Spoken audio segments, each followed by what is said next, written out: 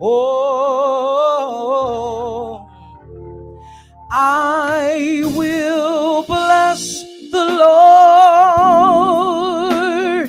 oh my soul, and all that is within me. Bless His holy,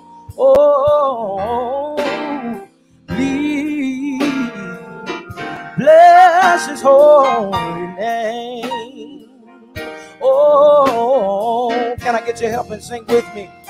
I will bless the Lord, oh my soul, and all that is within me.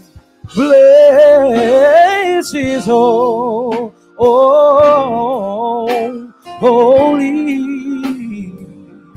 bless His holy name. And we bless His holy name because, oh, He has done great things. Has He done any great things for anybody in here? He has done great things, and I'm mighty grateful that He has done great things. Bless His holy,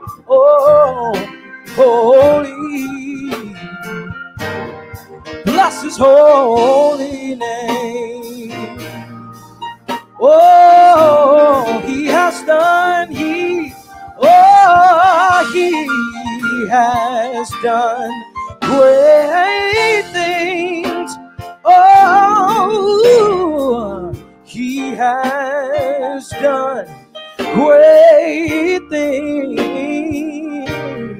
Oh, He has done great things. So you ought to bless His holy, bless His holy, bless His holy name. Yeah. There's another song that says, God is able to do just what He said He would do. He's going to fulfill every promise to you. So don't give up on God, 'cause He won't give up on you. He's able. Come on, clap your hands with me. Oh, He's able.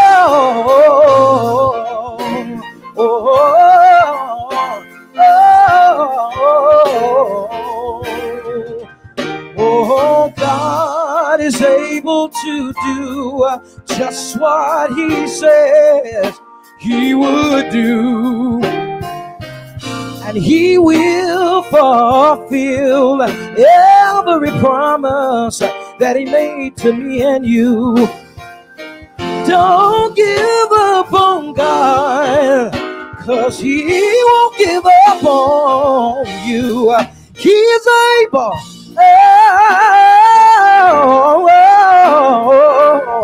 I know that my God is able.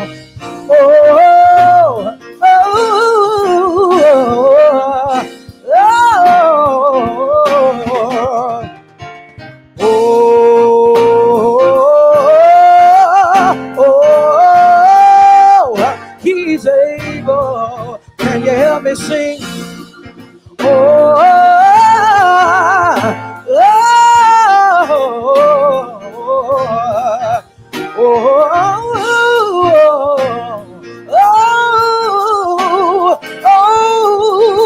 My God is able.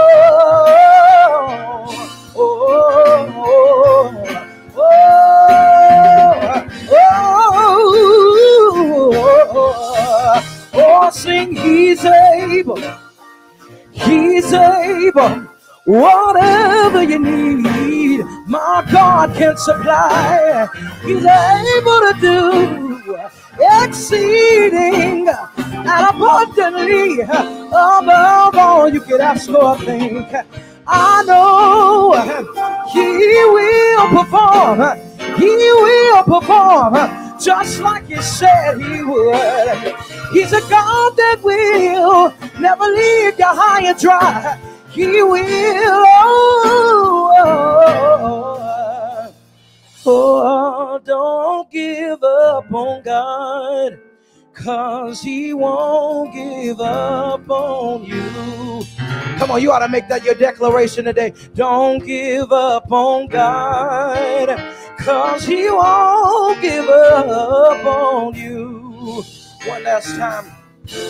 Don't give up on God, 'cause He won't give up on you,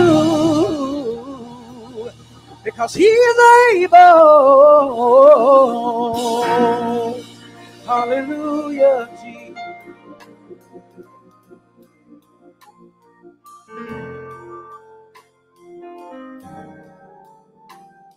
Come on, if you're excited to be in God's house, come on, give God another great big hand. Come on, if you know we serve an able God, come on, give God another great big hand. Anybody glad to be in God's house this morning? Amen. Can we honor God for our pastor, our leader, our chieftain, the one and only Dr. Frank Ray Sr., to all of the preachers in the house. Can we thank God for our music ministry on this morning? Bishop Pope over there on organ. My daddy, Reverend Frank Ray Jr. over there on keys. Brother Jeff Shaw on drums. And our worship leader for our 11:30 a.m. bridge service that I do every Sunday, Brother Julian Cross. Wave your hand, Julian. Hey, man, thank God for him. Just 21 years old and singing like that. Amen. We thank God for his ministry. It's preaching time already in this place. And for our devotional message this morning, we have the Reverend Terry Banks in this place, and he's going to come and preach to us. He is the newly elected pastor of the Pilgrim Rest Church over there on Willie Mitchell Street over in South Memphis around the corner. And we're looking forward to how God is going to use him in this place on today. Would you extend your hand towards him and say, Reverend Banks, preach, preach. Amen. Let's receive him as he comes.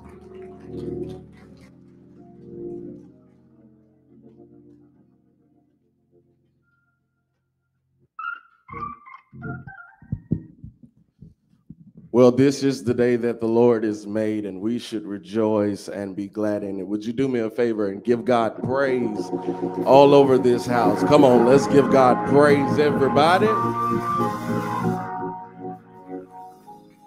For it is indeed a blessing. We know that millions did not make it, but since you made it, the Bible says, let everything that have breath praise the Lord. If you got up this morning, you ought to come to praise the Lord. To Dr. Frank Ray, we thank you for this opportunity, and to our preacher, our speaker for the morning, Pastor, the Reverend Dr. Tolan J. Morgan, and then to all of you God's children, let me just say how good it is for us to be in God's house just one more time. As we journey to the word of the Lord today, I would that you would rest on your feet as we read the word of the Lord. Let me take the time to salute those who are a part of the ministry at Pilgrim Rest that did show up this morning. Those of you from the rest, let me see you just wave your hand. Thank God for you. Would you help me thank God for them for getting up this morning to support their pastor? Let's pray. Lord, help. Amen.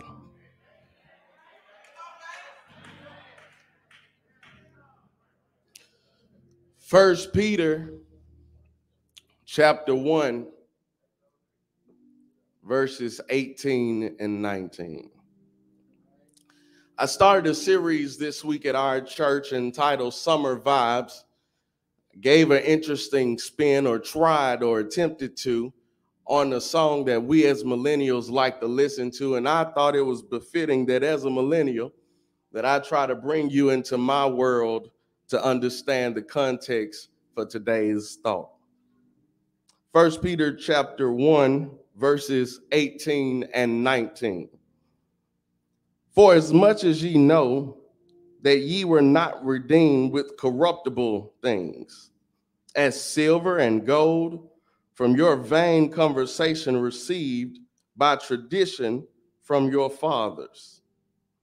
Conversation received by your vain tradition from your fathers, but with the precious blood of Christ as a lamb without blemish and without spot.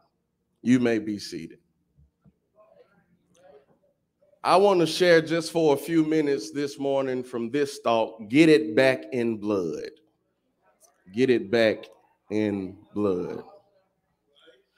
In 2021, Luntrell Williams and Derek Banks, formerly are better known as Pooh Shiesty and Lil Durk, released a song entitled Back in Blood.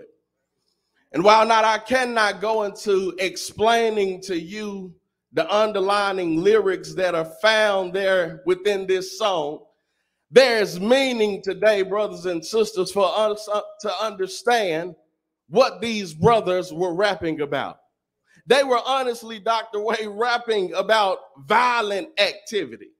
They were talking about the ability to be able to steal someone else's possessions as their own, to take those possessions as their own. And while they have the ability to have those possessions as their own, they also went furthermore to explain to you and I that there is a way for those whose possessions they have taken to receive or to obtain those possessions back. They rapped their song, and in that song they said basically these words: if you want your possessions back, there's only one way to get your possession back, and the only way to get your possession back is that you've got to come back and get it in blood. Such is the case in 1 Peter. Well, I got to be honest with you today, this is not some unforeseen reality.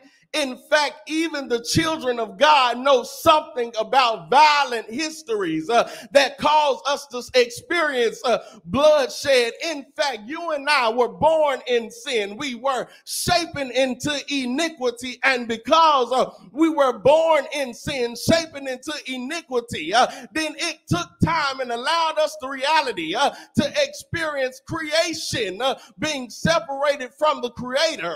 But if the Creator wanted to get his creation back, there was only one way for the Creator to obtain possession over the creation again, and that was simply through shed blood.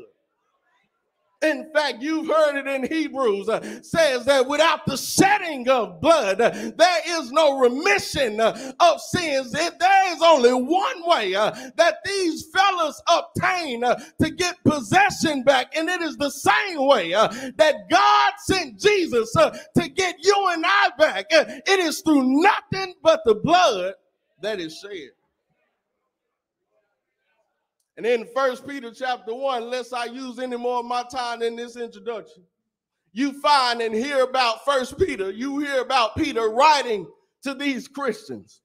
They are Christians who are being persecuted by non-believers. These non-believers are facing persecution, and Peter writes to them because he understands that they're facing rough and tough times, which is a good moment for me to parenthetically pause and say this quick in this message, that as a Christian, you and I both know that being saved does not disqualify you from having to go through some life experiences, but being saved qualifies you to have to deal with some stuff that you didn't even know was coming. Okay, you didn't like it that way. Pastor Jeffrey Johnson says it this way. He says God only has one son that knew no sin, but he does not have children that don't know suffering. Brothers and sisters, might I submit and suggest to you that if you are a child of God, if you claim to be a child of God, you've got some stuff you got to go through. You ain't feeling it. Let me try it again. John 16:33 says, in this life, you will have trials and tribulations. But be of good cheer, for I have come to over the world already. Gold can't be tried unless gold has been placed in the fire. I just want to tell you that even Christians have to face complications. And he says, while these Christians are facing complications, I'm almost done. He says in this letter, there's something I want to tell you. He says, Dr. Davis, while you're facing complications, here's what I want to tell you. Be faithful in your struggles. Because you know church folk, black church folk, when we get hurt, we run from church. We run from God. We run from the world. But he says that if you're going to be Christian, when you face struggle, be faithful in your struggle. He says, endure hardness as a good soldier. But he doesn't end there, because you got to end at verse 5. He says, the reason you endure hardness as a good soldier, he says, because it pleases him who called you to be a soldier. He says, be faithful. But he didn't just say be faithful. He moves on. And I said, Peter, why are you telling them be faithful? He says, tell them be faithful because every experience that is a fatality is only a fatality because it's designed to develop your faith. He says be faithful through struggles because what you're going through will only help design and make strong your faith. And there are some of you looking at me right now. You can testify that the only reason you got faith like you got now is because of what you've already been through. The only reason you believe you can speak to mountains now is because you spoke to sickness before. The only reason you can speak over your family now is because you spoke to problems before. He says you got to be faithful and have faith. But hold on, Peter, why are you telling us be faithful? Why are you telling us to have faith? Peter says, I love it. He says, the reason you're going to be faithful, the reason you're going to have faith, he says, brothers and sisters, because this is how the redeemed respond. He says, if you ever want to know how to respond when you've been redeemed, he says, respond by being faithful to God and respond by allowing what you're going through to build your faith, because that's how those of us who have been saved, who have been bought, ought respond. Peter, here's the question. I'm done. Peter, who are the redeemed? Verse 20 ends or opens and says it like this. I was at the church the other day trying to figure this out, and I walked in the restroom. There was a mirror in my restroom. I looked, and I said, who are the redeemed? That mirror started talking to me. He says, if you're looking for the redeemed, Dr. Ray, he says, you are the redeemed. I didn't make that up. Actually, it's in verse 20. If you read it, he says, for God had already foreordained you to be the redeemed. It literally means that before God formed you in your mother's womb, before God allowed them to name you, before God allowed them to come together, God had already planned to buy you back. That's why we sing the song that says, I am redeemed, bought with the price. Jesus has changed my whole. I'm looking for 5 of y'all that'll take the brakes off your boy this morning and testify, I am redeemed. But he says, hold on, the redeemed are not just those of us that says you, but if you are the redeemed, he says the redeemed ought to contain certain characteristics. Hold on, Peter, what do you mean? Peter goes on and says, it's the foreordained. It is you. He says, but it is you, watch this, that believe God got him up from the grave. You missed it. Let me try it again. He says the redeemed are those of us who are gathered in this room who believe God raised Jesus from the dead. Okay, here's why I want to say this.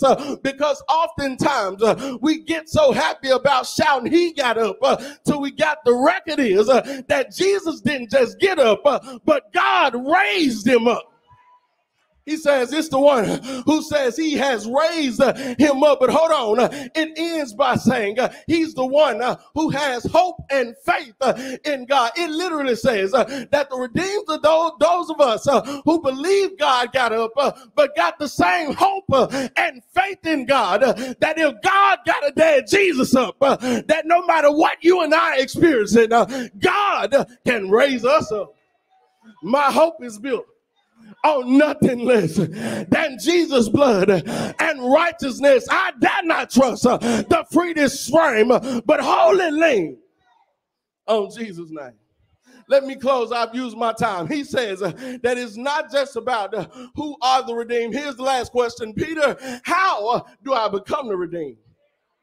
Peter says, before I tell you how to become the redeemed, let me tell you how not to become the redeemed. He says, you don't become the redeemed by silver and by gold. He says those are corruptible things. In other words, those things won't last. Those things won't work. Those things will mess stuff up. Those things are not good enough to pay for your eternal stay in glory. So then what works? Peter says the only thing that's going to work is if you shed some blood. I got to quit. Thank you for your time. What do you mean shed some blood? Peter says there has to be blood shed if you're going to make it. Let me close. Peter, what is it about blood? He says blood is precious. He says blood is rich. He says, but the problem is, Baptist folk don't like to talk about the blood that much. He says the problem is that when we see blood, we equate blood in the naked eye to death. But when you understand blood, scripturally, blood doesn't identify as death. Blood identifies as life. You ain't feeling it. I was studying vaginal bleeding. I was trying to understand how women have babies, and here's what I've discovered. When a baby comes out, Trey, a baby comes out, and when it comes out, there's blood along the lines of the baby coming out. But when the baby comes out with blood, here's what it does not tell you. It does not mean that the baby is dead, because sooner or later, when you start looking again, the same baby that came out with blood will start crying even with blood all on it, which means then that when the baby comes out, that blood is a symbolization that it got the nutrients it needed. It got what it needed in its veins so the baby can come alive. Now I need about 10 of y'all who can testify in this church that the blood has made me come alive. It's the blood. Is there anybody in this church at 7:30 in the morning who can thank God that his blood has made me come alive? I'm closing for real. I'm closing for real. Here it is. Here it is. In Uvalde, Texas, I think I said it right. On May 24th. On May 24th, 4 days before my birthday, it made the news that there was a mass shooting that took place in Uvalde, Texas. It came across the news that there were 19 children dead, and then there were 2 adults dead. Trey, I went back and I read the story. Here's what I discovered. They had the count wrong. That it shouldn't have been 21 people dead. It should have been 22 people dead. But the problem is, Dr. Ray, we were missing one person. They kept on interviewing everybody. And while they were interviewing everybody, they started looking around and they said, well, where is the little girl? Well, 11-year-old Maya Sorelli pops up out of nowhere. She is covered. And they asked Maya Sorelli, says, what happened to you, Maya? What happened to you, Maya? Maya said, I was so scared for my life that I saw my friend laying there. I took my hand and I wiped my hand in my friend's blood, and I put my friend's blood all over my clothes.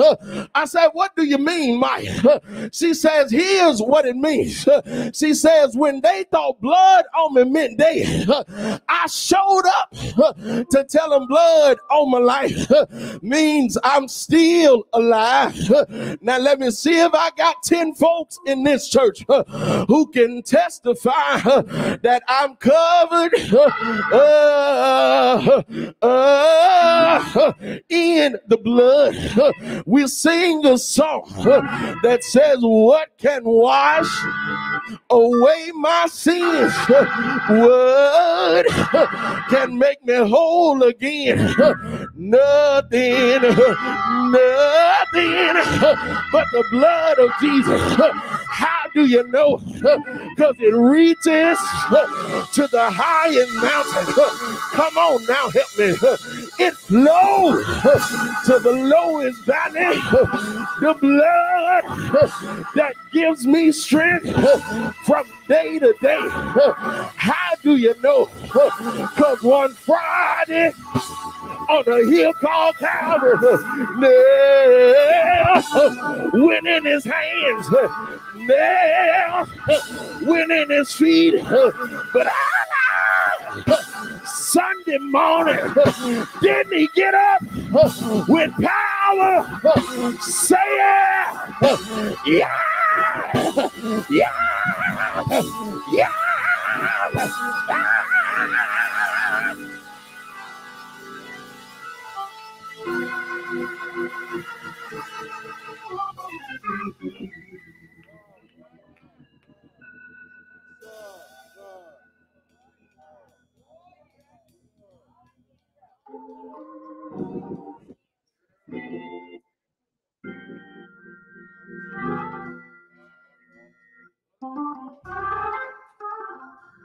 Don't do that, Dad. Gonna play it just a little bit.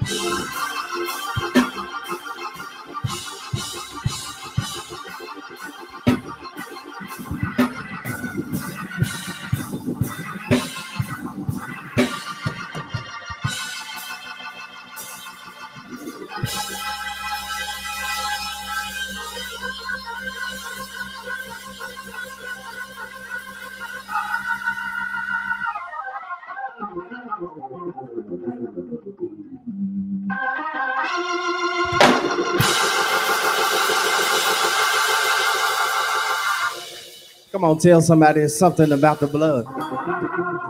Come on, tell somebody it's something about the blood. Amen. Come on, give Reverend Banks another great big hand. Come on, thank God for that word. Get it back in blood. How about Reverend Frank Ray Jr.? Come on, give it up for him as well. Well, we're ready now for our second preacher for this hour. And my God, did he not preach in this place yesterday? He preached yesterday like it was the last day. So I can't wait to see where we go today. We all know him in this place already, and we're looking forward to how God is going to use him yet again on this Wednesday during this conference. Just elevate your hand towards him and say, Reverend Morgan, preach, preach. Come on, let's receive him as he comes.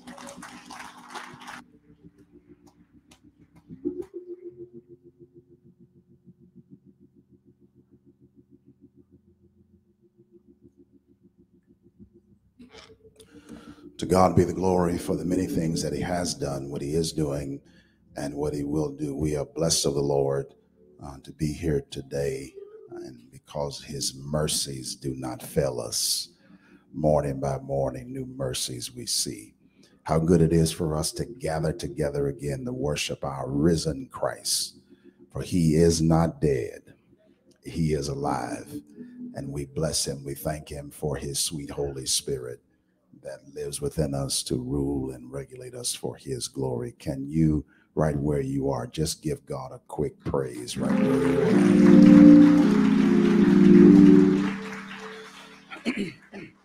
are? I am thankful again and appreciative to our visionary, Reverend Dr. Frank Edward Way Sr., and we thank God for him and for how he continues to impact the body of Christ, both locally and nationally. We have all been made the better because of what God does through this man of God. Amen.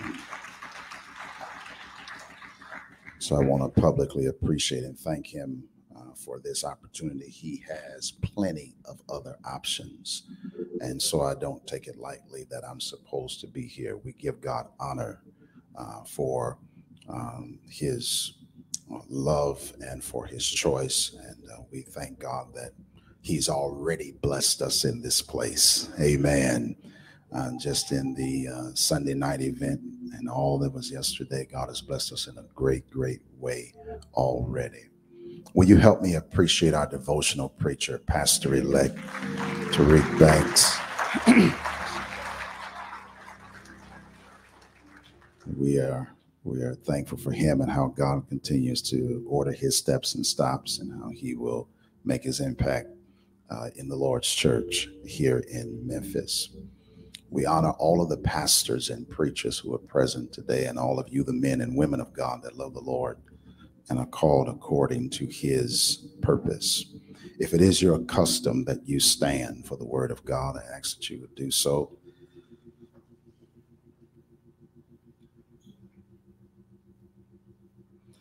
I want to summon your senses and invite your intellect to the book of Acts,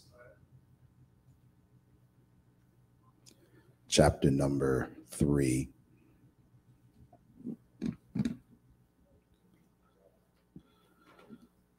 And it is there that the Holy Spirit has highlighted for us this context of scripture, beginning with verse number 1. Acts chapter 3, verse number 1. And I pray that your familiarity with the passage does not block you from receiving the word of the Lord today. Acts chapter 3, verse number 1. Your Bible should read, now Peter and John went up together into the temple at the hour of prayer, being the 9th hour. And a certain man lame from his mother's womb was carried, whom they laid daily at the gate of the temple, which is called Beautiful, to ask alms of them that entered into the temple, who seeing Peter and John about to go into the temple, asked an alms. And Peter, fastening his eyes upon him with John, said, look on us. And he gave heed unto them, expecting to receive something of them. Then Peter said, silver and gold have I none, but such as I have give I thee. In the name of Jesus Christ of Nazareth, rise up and walk. And he took him by the right hand and lifted him up. And immediately his feet and ankle bones received strength. And he, leaping up, stood and walked and entered with them into the temple, walking and leaping and praising God. And all the people saw him walking and praising God, and they knew that it was he which sat for alms at the beautiful gate of the temple. And they were filled with wonder and amazement at that which had happened unto him. I want to tag this text, there's movement at the gate. You may be seated in the Lord's church. There's movement at the gate.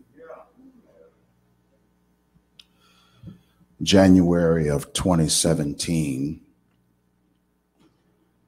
BET showed its first mini-series.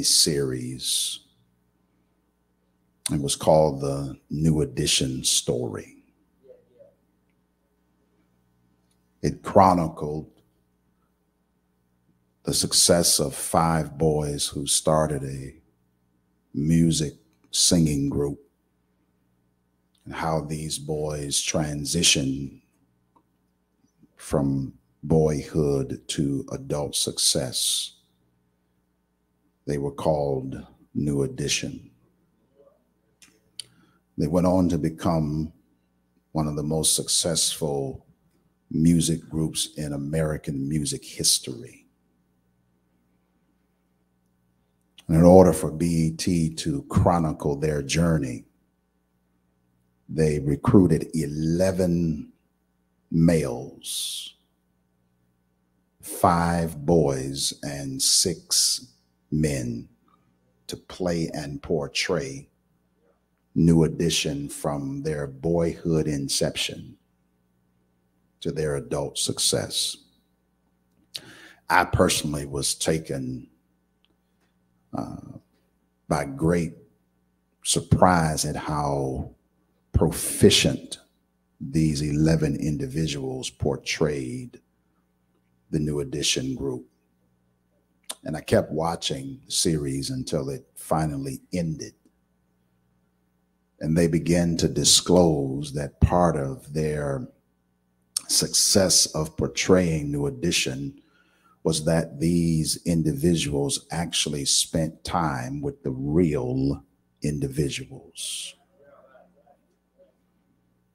Part of their preparation for portraying New Edition required for them to spend time with the real individuals.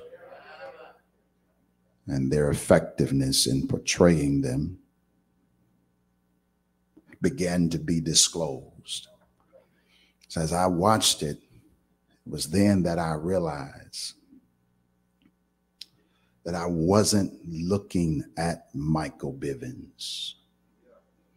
I was looking at somebody who had the life of Michael Bivins in him. I wasn't looking at Ralph Tresvant. I was looking at somebody who had the life of Ralph Tresvant in him. I wasn't looking at Ronnie DeVoe.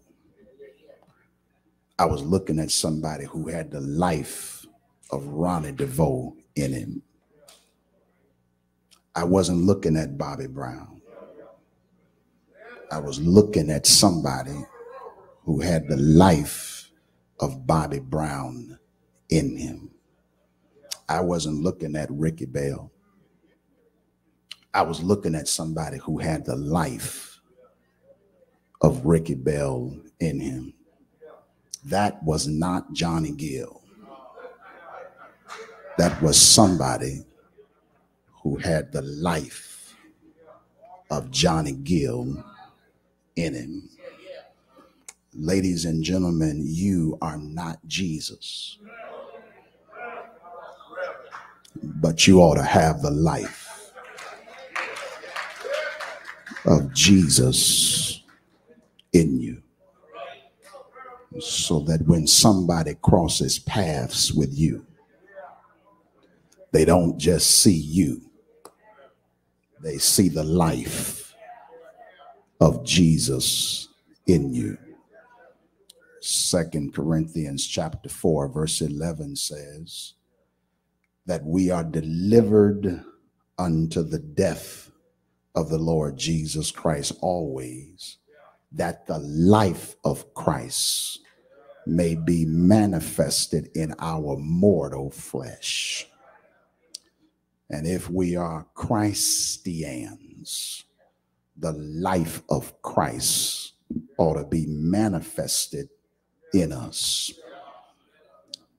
Thus, ladies and gentlemen, is one of the theological threads of the book of Acts, that Christ is gone, but the life of Christ has been expressed and extended into those who spent time with him.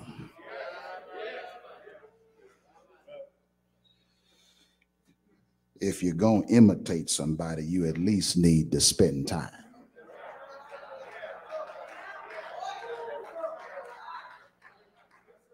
With them. If you're going to emulate somebody, you at least need to find some time to hang out with them.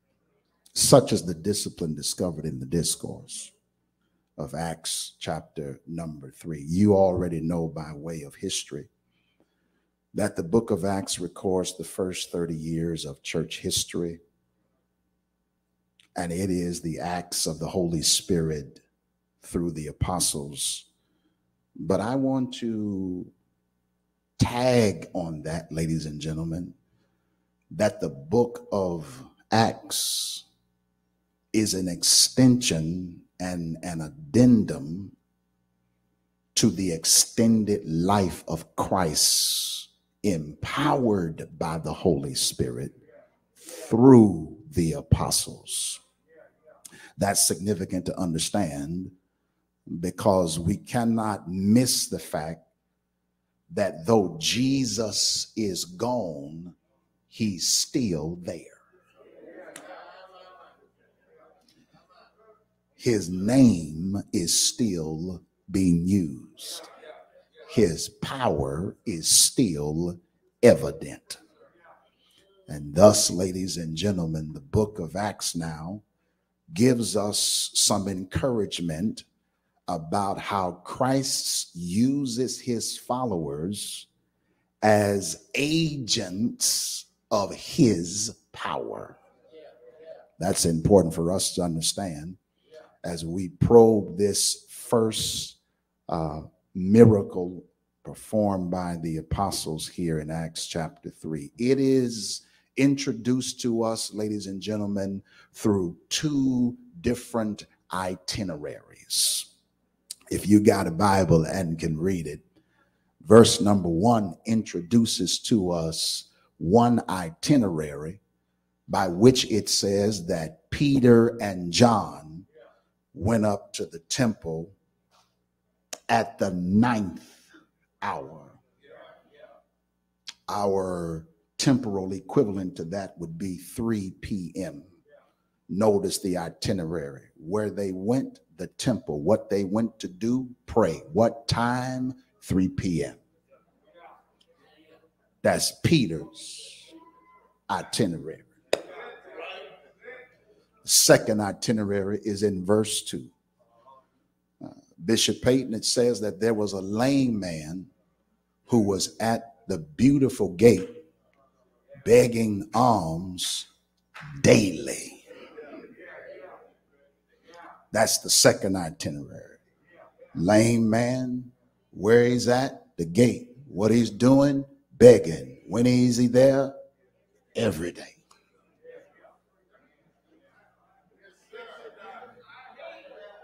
There are two different itineraries that are introduced into this passage. One is a man at a certain time. The second one is a man there all the time. Two different itineraries converging at the same gate. The only thing they got in common is the gate. They're on two different schedules. One at 3, the other one all the time. Only thing they got in common, Mitchell, is the gate.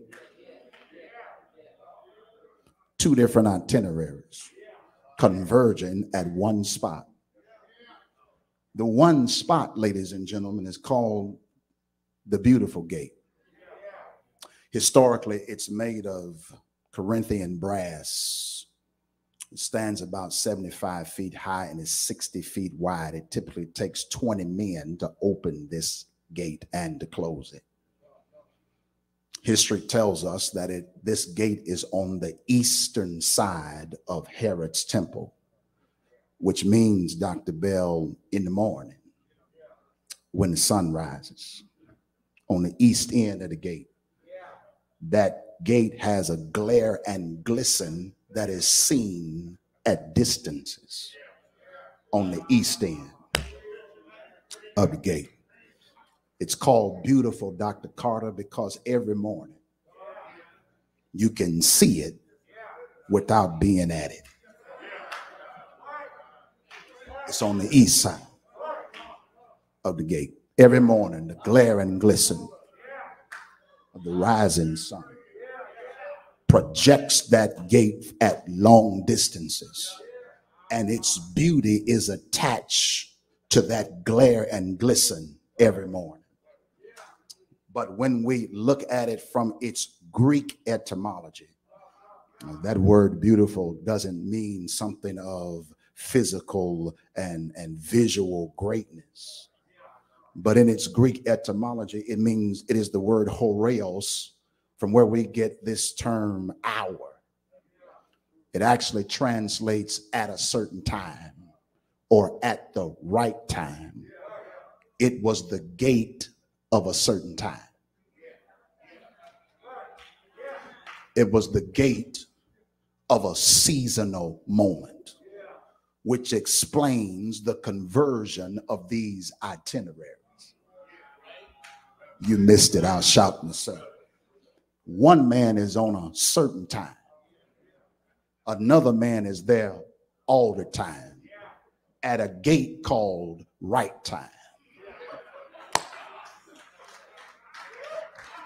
which helps us to understand, church, that maybe Dr. Davis, when we investigate this passage, maybe I want to argue that this story is not about the lame man,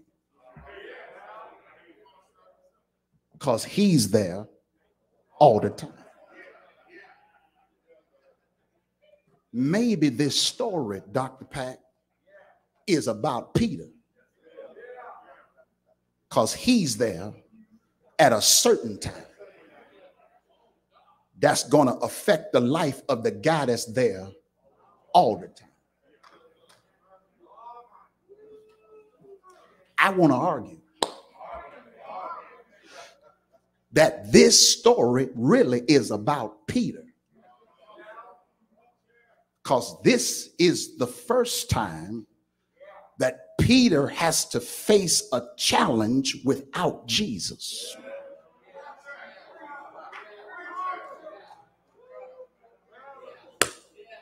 Maybe this really isn't about the lame man. It's about Peter. Can I tell you why it's about Peter?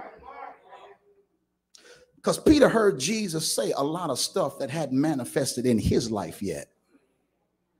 And this is a moment that we're getting ready to see God's promises start to manifest in Peter's life, through which the lame man is a conduit of God's promises in Peter's life. You missed it, so let me shout myself. This is Herod's temple. This is Herod's temple, which means, y'all, that Jesus frequented this temple. And if the lame man was there all the time, Jesus did the one thing that we never want him to do: pass him by.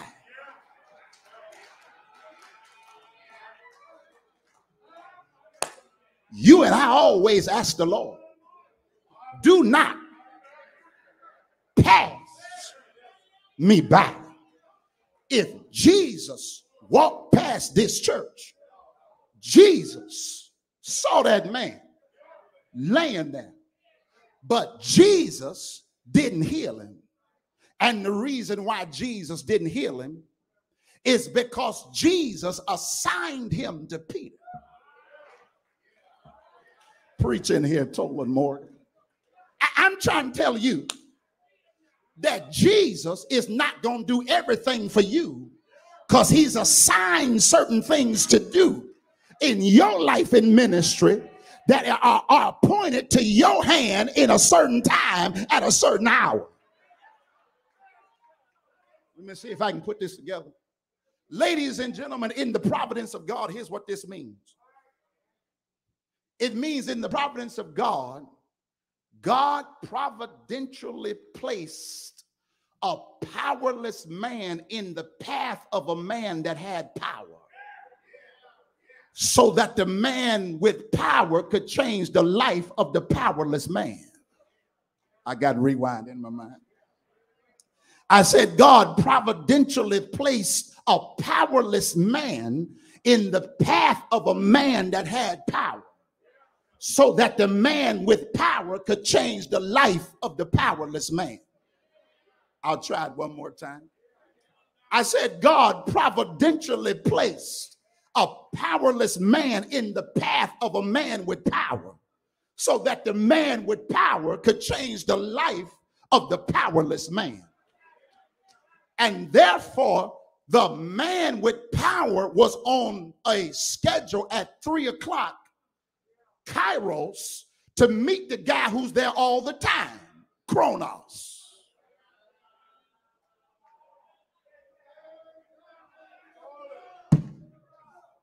And the intersection of time was a moment that Peter's ministry would start to give life. And therefore, Peter Church is the man's answer, but the man is Peter's question.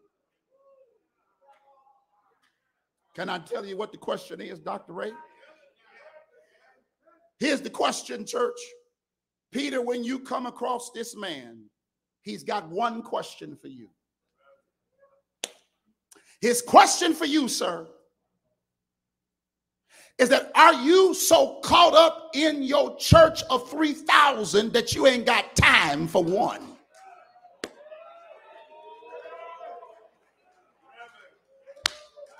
Because in chapter 2, Peter stands and preaches the first post-Pentecostal sermon, and he's got the first mega church. But I want to know, are you so caught up in your mega church that you ain't got time for one? You so caught up in the folk who can give to you. We want to see, can you give to somebody that can't give to you? And that's God's question for some pastor in here. Are you so caught up in your membership that you ain't got time for one who is outside your gate?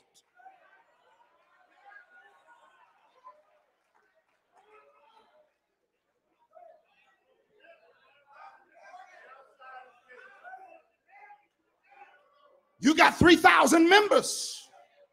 As a matter of fact, 3,120. 120 from the upper room and another 3,000 from chapter 2. But I want to know, Do you got a heart for one? Or are you stuck on the arrogance and the ego of 3,000?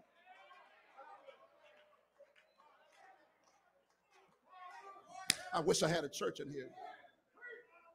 And sometimes, ladies and gentlemen, God drops stuff at your gate to see if you're going to take what happened in the temple outside of it. Come on, come on. Don't look at me with that attitude. Sometimes we've got to understand that what happens in the temple should manifest at the gate. I'm just trying to see.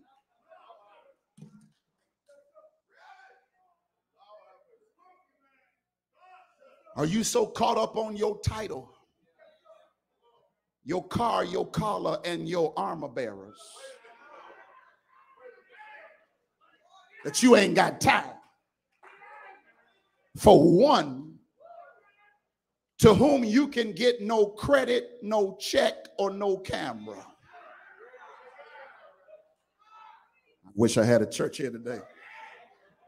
And maybe, ladies and gentlemen, Acts chapter 3 is designed not just to celebrate us, but to check us.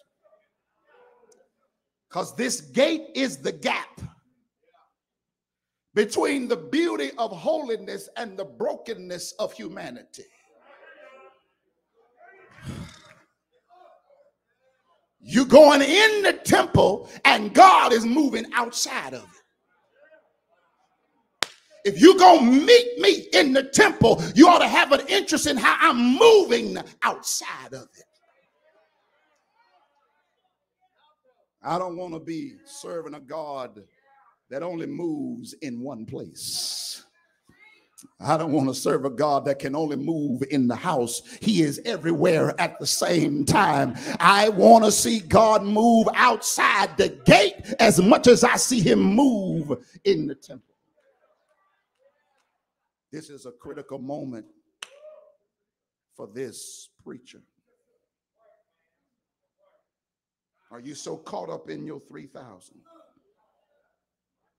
that you ain't got time for one?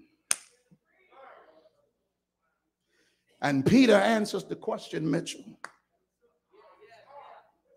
He stops on his way to prayer. He on his itinerary. It is the place where Chronos and Kairos merge. And this is a set time for a set purpose at a set place outside the gate. Stops and looks at the man and says something critical to him. Says, sir, I want to ask you, can you give me some money? Peter, the text says, fastens his eyes on him and says, look on us. Silver and gold I don't have, such as I have give I thee, in the name of Jesus Christ of Nazareth. Rise up and walk. Church, this is a critical moment. This is where the text turns. The text pivots, y'all, on 3 words. Look on us. Lord, I can't get no help here. I said the text pivots on 3 words. Look on us. I believe, church, that we are in a season where the church has to raise this question for itself. Because if our societies are going to change, they're going to have to look on us. If our communities are going to have to be affected for God in a great way, they're going to have to look on us. And they're going to have to see you outside of your church. He didn't say, come in and look on us. We got to see you outside your church, because the same glory and grace that you have in the sanctuary ought to transfer outside.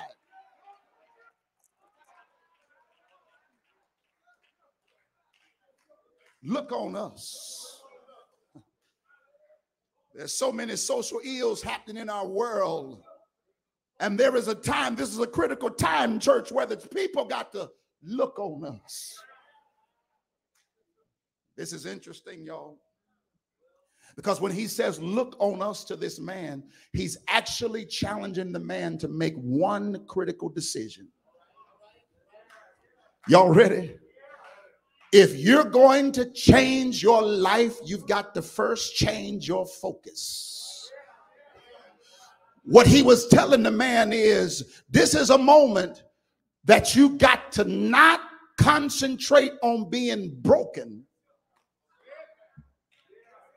and concentrate on something better than what you've been looking at in yourself. Oh, have mercy today. I think, ladies and gentlemen, every Sunday we have the opportunity to present something to God's people that is better than themselves. But it all begins with, do they have the ability to look on us? That's critical, because you and I possess by God the wherewithal to provide for them something that will change their lives, but it's got to start with their ability to just start looking on us. Change your focus off of your own brokenness, because you expected me to give you something of what you want when I'm going to give you what you need. You want more money, but you don't want to be healed. You want more money that meets an external need, but I'm going to give you something that meets an internal need. Because if I give you something that meets an internal need, I'm going to change your posture and position so you won't have to be begging, you'll be making. Looking on us. He says to the man, now listen, silver and gold have I none. That's questionable. Because Peter, you just raised the offering in the last chapter. I thought I had some Bible folk around here. You got access to money. I may not have money on me right now. That's critical, y'all. Because he says to this man that the first means of change with you is that I want to give you hope by looking on us, but I also want to meet you at a place of common ground. You missed it. You broke, and so am I. And I'm trying to tell you that though I got access to money, I'm willing to come down on your level first in order to pull you out of where you are. And ladies and gentlemen, if we're going to do effective ministry, people can't see us high and lifted up. They've got to be able to connect with us on common ground. Even God understood that he was too high for us. So the Bible says, and the word became flesh. Now, if God understands that he's too high for you, who are you to walk around like you better than everybody else? If you can meet people on common ground, you can change lives. Even God knew he was too high.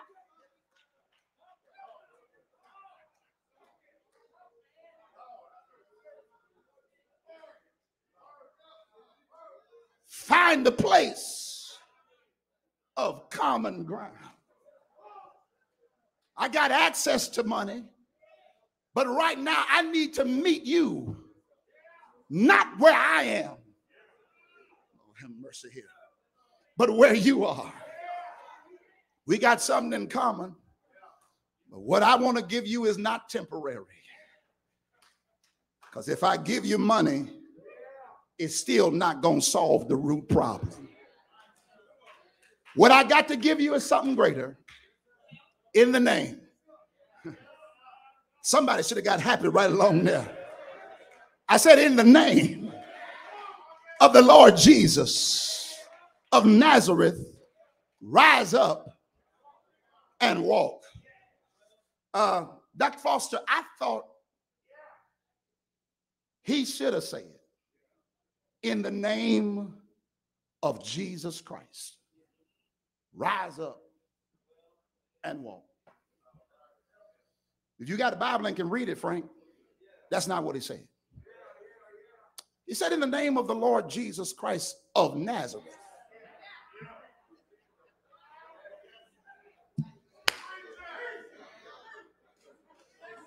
His name should have been enough. But you had to cite where he's from. I want to suggest, church, that was significant. Because you called him from Nazareth so that you can announce to everybody who heard you at the church that who you killed is still alive.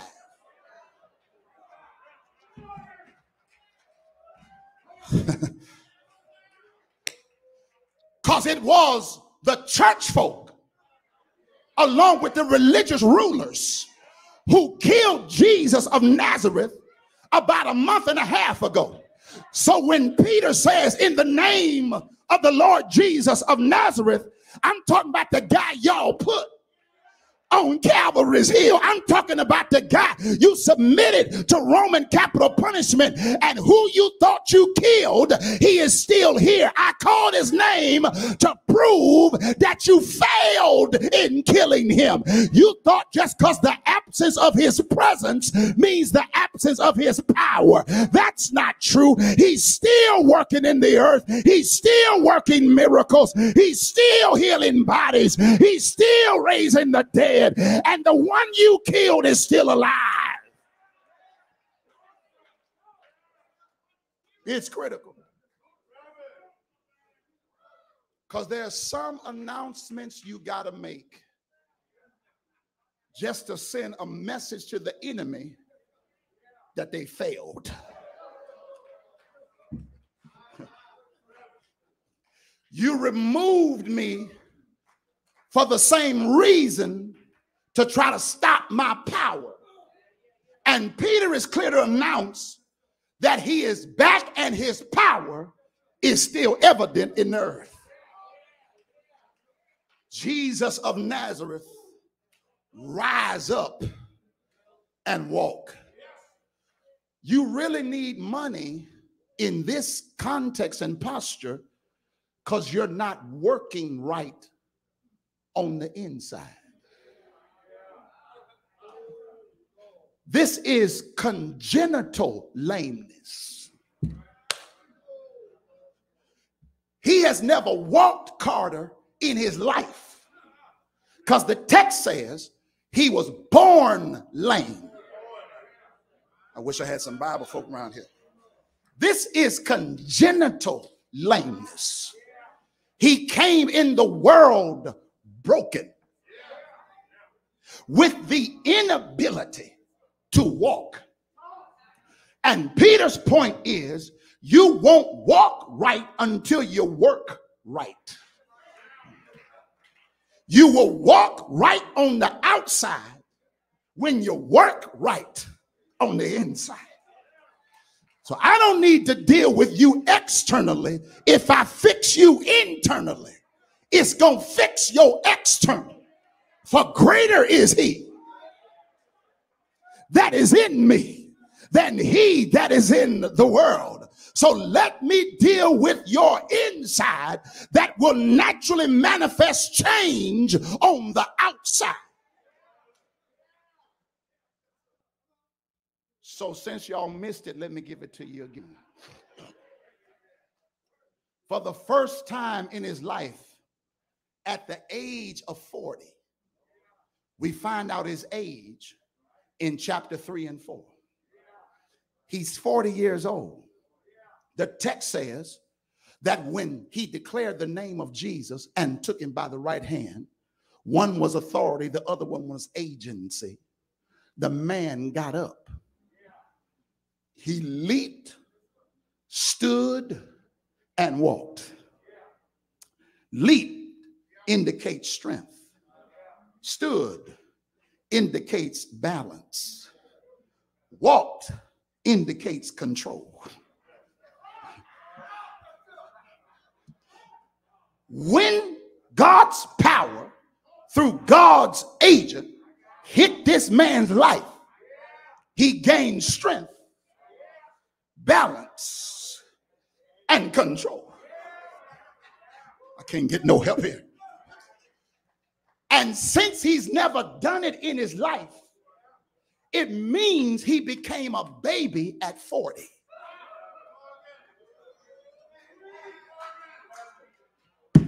Which theologically means at 40, Dr. Youngblood, he was born again. I can't get no help here. Ladies and gentlemen, if you just give people the gospel in the authority of Jesus Christ by the power of the Holy Ghost, you will see resurrections of people who weren't able to walk, but they'll get up and be born again. So Peter sees a resurrection in the name of He who is the resurrection. I'm done. I like this part of the story. He raises him up from the gate, but the man decided to go to church. I thought y'all read the Bible. The text says when he got up, he went leaping and walking and praising God and went to prayer service with Peter and John. You missed it. Sometimes, brothers and sisters, some people are going to join your church and it won't be through your sermon.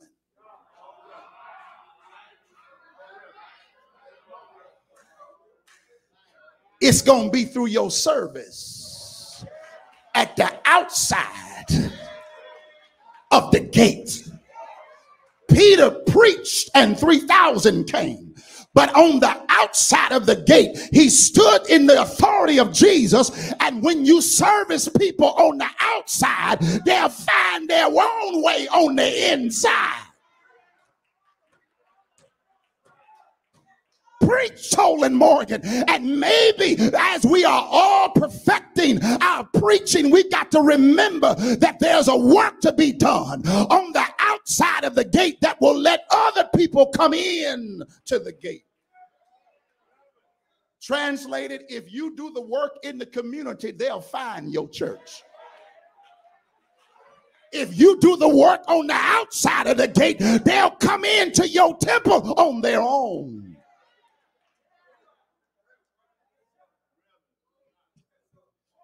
Went to church by his own choice. They didn't tell him to come to church. He chose.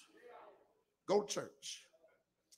Because I want to go to a church where God just isn't stuck in your sanctuary. That God that you worship in that church ought to be felt outside of the gate. Here's the close, y'all. Here it is. Thank y'all for your patience. This is a matter that was so interesting to me because they went to church praising God and he went leaping and running and walking for the first time in his life. And when I took a final look at this text, Pastor Ray, I saw the text moving in one direction. Here it is. Verse 1. Peter and John went up to the temple. Verse 4. The man is laying at the gate. Peter and John are standing over him, which means he had to look up. Verse 6. Peter says to the man, in the name of Jesus, rise up. Verse 7. Peter extended his hand to lift him up. Verse 8. The man went leaping up. Still slow on that side. I saw this text moving in one direction. Verse 1. They went up. Verse 4. He looked up. Verse 6. He rose up. Verse 7. They lifted him up. But verse 8. If you've been risen up, if you went up, if you had somebody to lift you up, somebody shouldn't have to tell you to praise up. You ought to praise up all by yourself. Blessed assurance, Jesus is mine. Oh, what a foretaste of glory divine. Heir of salvation, purchase of God, born in his spirit and washed in his blood. This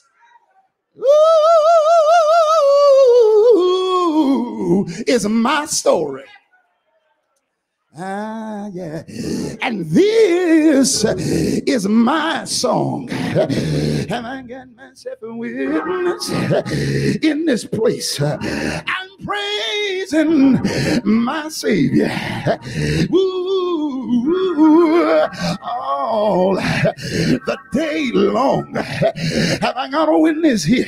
If y'all don't mind, would you look at somebody? I said, look at somebody and tell them, neighbor, I got my own reasons why I walked in here this morning. I'm walking and leaping and walking because since I met Jesus, yeah, what a wonderful change has come into my life. Have I got a witness here? The Bible says, yeah, that this text only moved in one direction. Everything was moving up since this man met Jesus. Everything was moving up since Peter operated in Jesus' name. Y'all slept on that. I said everything was moving up. I want to ask y'all a question. Since you are working for Jesus, is your church moving up? Since you are operating in his name, is there movement at the gate? Everybody that's had an encounter with Jesus eventually is gonna move up. Y'all ain't feeling me.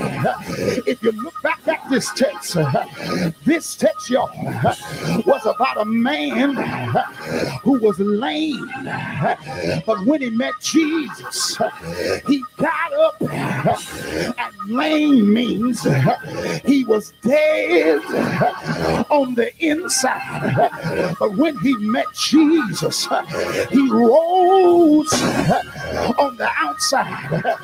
Y'all slept on that. I'm trying to tell you that Peter preached resurrection and then saw resurrection, because there was a man at the outside of the gate who was dead for a while, but the power of God raised him up.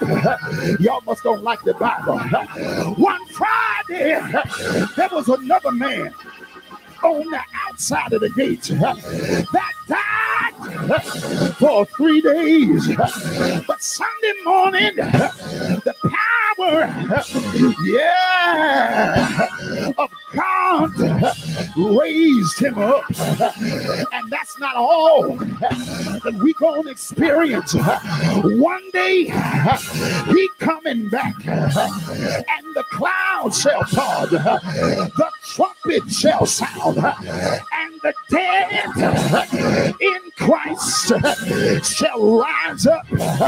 Isn't anybody here that's thankful that since you met Jesus, you are on your way up? I said, since you met him, you're on your way up. And since you up, you got to help somebody else up. I said, since you're up, you got to help somebody else up.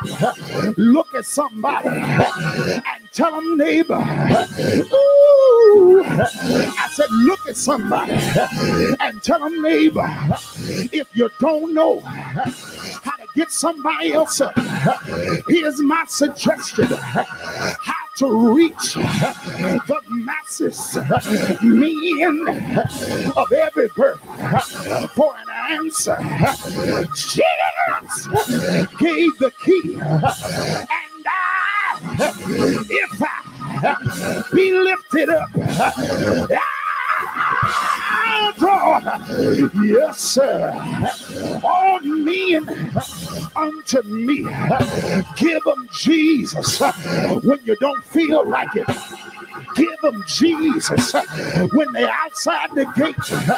Give them Jesus. That same Jesus got enough power to lift you up. Now I need y'all to do me a favor. I need y'all to do me a favor. I need you to touch your neighbor on the shoulder and tell them, in the name of Jesus, rise up and walk. That neighbor didn't get happy.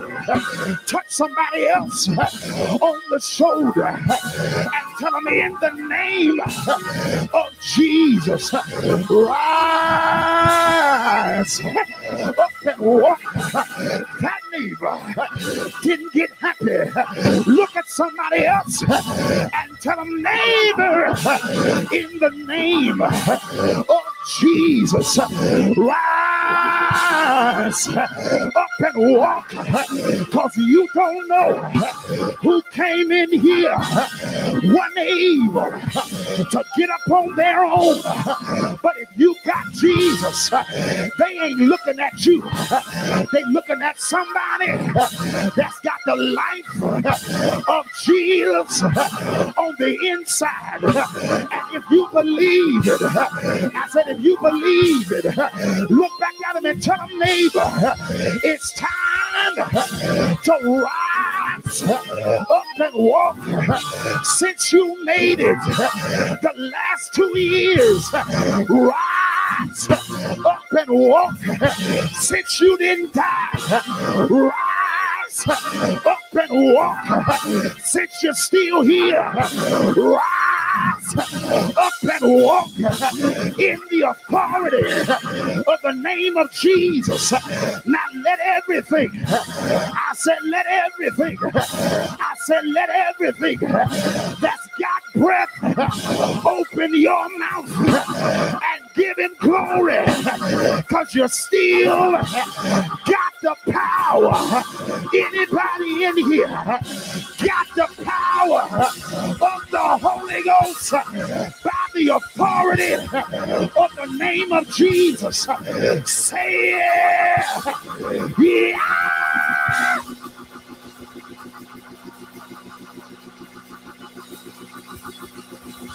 Yeah.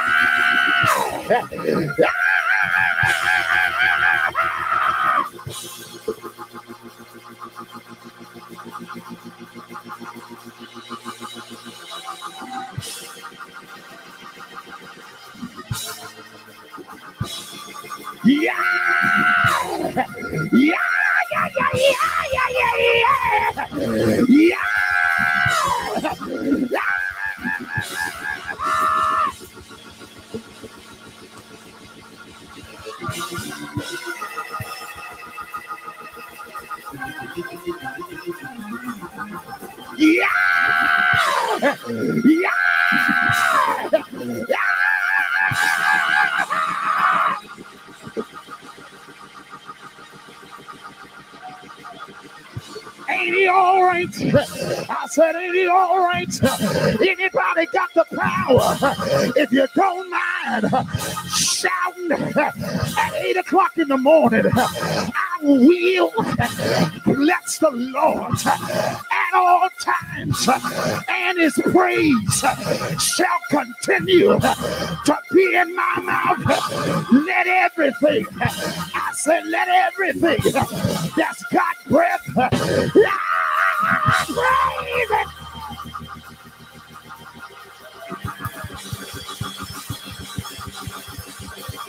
Yeah! Man, I done got happy. Yeah!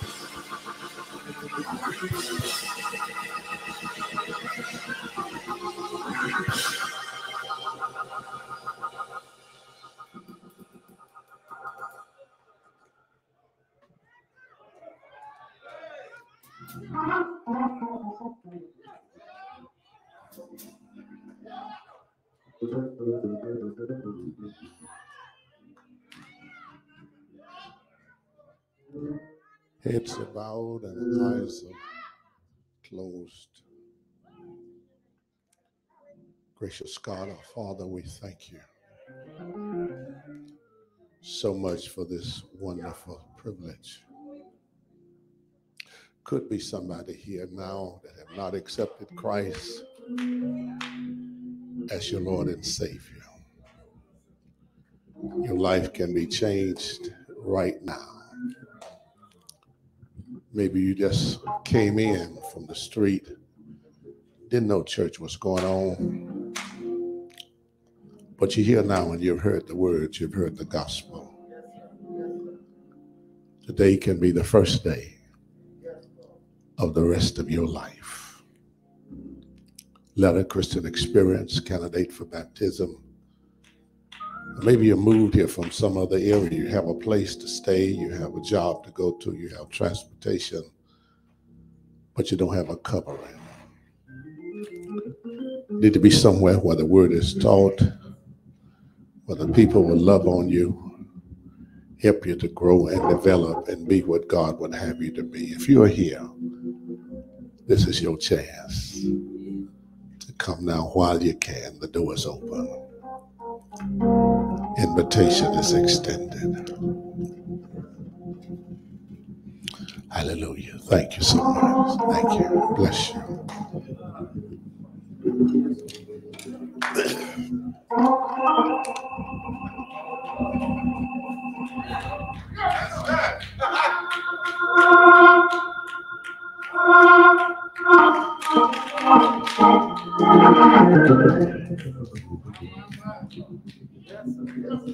You know, there are gifts in the Bible. 1 Corinthians chapter 12, verse 12 says he give gifts as he will. In other words, the Lord decide what gift he's going to give you and who he's going to give the gift to. That's a gift of government. Gift of government is a gift that God gives some people, the gift to pilot a ship through a storm.